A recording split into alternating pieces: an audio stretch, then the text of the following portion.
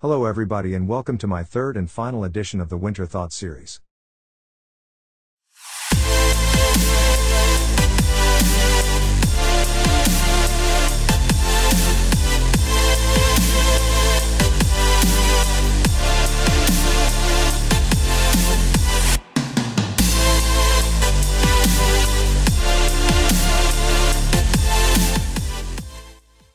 I would like to begin today's discussion by taking a look at this bar graph.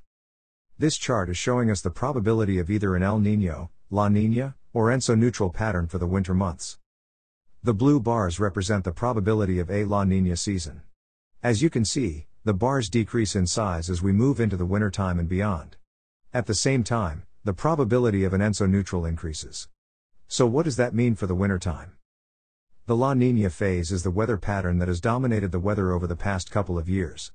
On average, the La Niña phase brings brutal cold and constant snow to the north, rainy and colder conditions to the northwest, and warm and dry weather for parts of the south. This year though, we may start out in the La Niña phase, before slowly transitioning into a neutral phase as we move closer to the spring of 2023.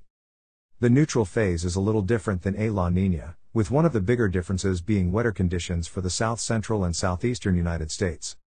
This weather pattern is the most favorable for southern snowfall and ice, because cold air from the north can meet up with moisture in the south.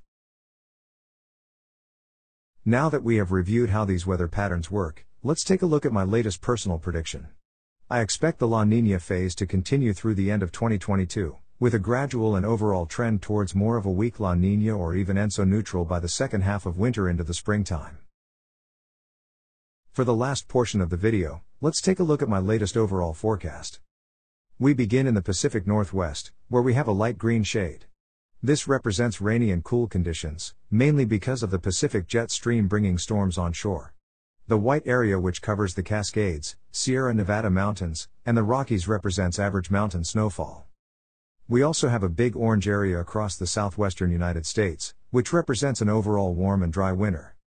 Extremely cold weather and heavy snow is likely across this region in the north-central United States, due to the jet stream allowing for very cold air to be in place. Further south, in this large purple area, you can expect cold weather for most of the wintertime, with snowy periods. For those who live in this tan region, you can expect a mild and dry winter, with periods of colder weather when the jet stream plunges south. The next area to talk about is the red shade, which represents lake effect snowfall. Lake effect snow will likely be a common occurrence this winter as very cold air moves over the Great Lakes. We also have this blue region, which extends from Texas and Oklahoma into the Carolinas and Virginia. This represents an area which may experience southern snowfall and ice, especially in the second half of winter. This will be possible due to the potential for a transition to an ENSO-neutral pattern, which would bring amplified moisture to the south-central and southeastern United States. This red area from East Texas to the southeast represents severe weather, which will likely be associated with the warm side of winter storms. Lastly, this dark blue area that covers parts of the northeast is where I expect some nor'easters to occur, which can bring heavy snowfall, strong wind, and coastal flooding to the area. Thanks for watching my latest Winter Thoughts video.